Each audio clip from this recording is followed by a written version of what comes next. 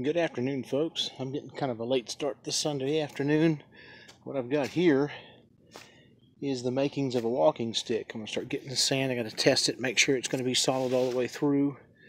It's a project for a friend of mine that was in a pretty bad car accident. I want to say it was either earlier this year or late last year. I can't remember exactly when, but he has need of a cane, so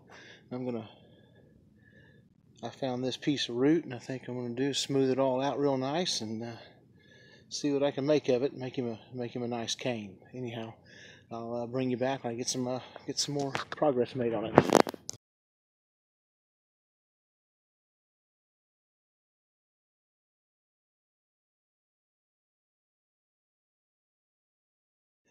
All right, this is after cleaning all that old nastiness off of it. It's still pretty sturdy. There's one area of concern, and I think I'll use what they call a Jew's nail on it. After I get it all completely sanded, I'll put that on there. If I can find it again. Yeah, right in here. There's a little bit of a crack that goes across. And I don't think it'll come apart on him, but I don't want to take that chance. I don't want to be the guy that spills him on the ground because I carelessly did something and wasn't keeping a better eye out for him. But all in all, I got to cut down from the curve to the end. It's 36 inches like he had said he needed. Now it's just time to do a little bit more sanding on it, and then I'll get the clear coat on it and get it ready to take to him. Anyhow, see you in a few.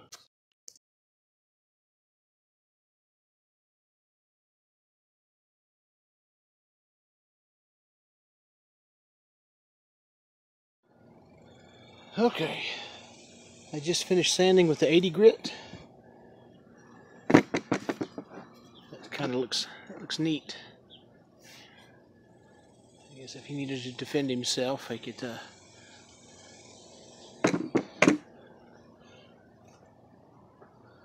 punch it through somebody. Anyway, just a little bird beak. Looks kind of neat, but it's cleaned up quite a bit. I'm fixing to take my orbital and hit it with the 220, and then I will start putting clear coat on it. So here, I'll bring you back as soon as I get that first coat of clear. I think what I'm going to do is put a screw in the bottom of it and hang it in the rafter and do it that way. Anyhow, I'll see you shortly.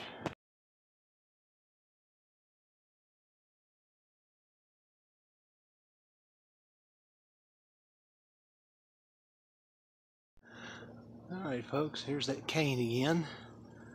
I'm getting the first coat of clear on it. I tried to put a screw in the bottom of it and it broke off.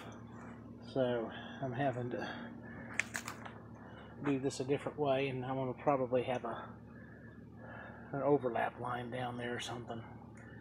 So I think I might be able to work around that. But it's taken that clear coat really well, and it's fast becoming. I don't know if you're going to be able to see it real well because I'm in the shade, but that's it. So far, it's turning out nice. I just hate the circumstances as far as why I'm making this cane. He's a good guy. He's a great guy, actually, but anyhow, it's what you do for a friend.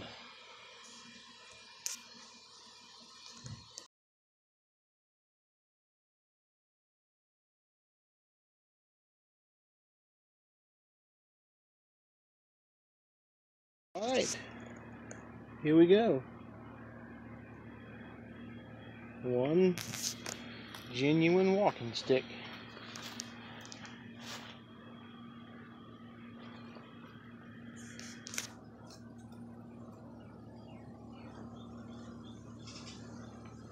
It's still drying when I turned it over. I had to lay it down on my clamps so that I could paint that bottom, and I don't have a line there, so that's good.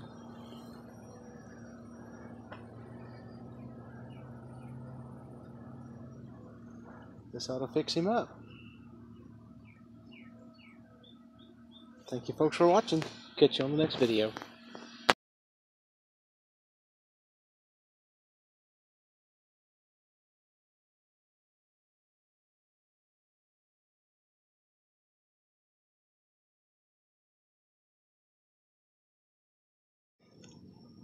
Well, good morning everyone, and here's kind of a supplemental video, Caning with Kevin Part 2. Anyhow, I was concerned about the end of this cane. I didn't want that buddy of mine to be using it and the cane slip from underneath him because of that wood surface right there. So what I'm going to do is take my grinder and take some material off of that, and then put a rubber chair tip on the end of it, and that will at least give me a little peace of mind, because I sure don't want him to fall. So anyhow, when I get that all done, I'll bring you back and let you have a look.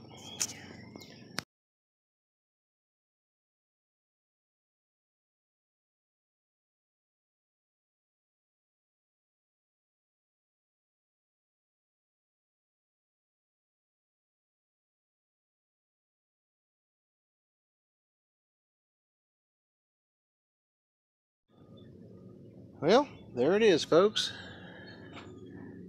Right here in the light. You can see a little better. Turned out pretty good.